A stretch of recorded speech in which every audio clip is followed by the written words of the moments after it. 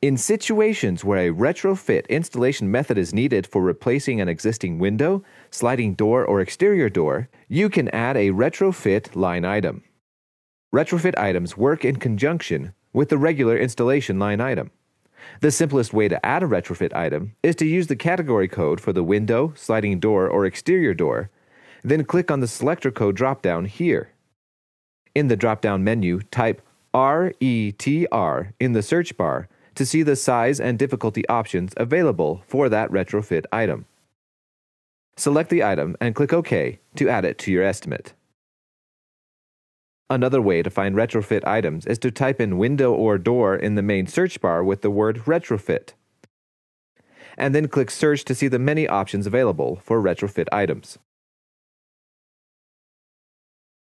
Once you add the retrofit item to your estimate, the extra charge will be added. And that's how to find and add retrofit items.